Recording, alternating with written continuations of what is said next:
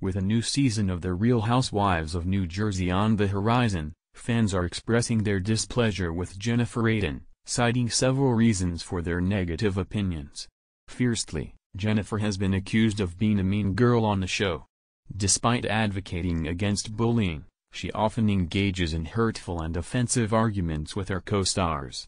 Her relentless financial jabs at Jackie Goldschneider and her judgment of Jackie's parenting choices have left a bitter taste in viewers' mouths.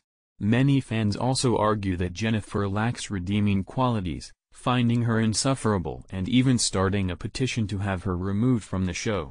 Her behavior and embarrassing moments have left her husband appearing mortified on several occasions, making her an embarrassment to the franchise.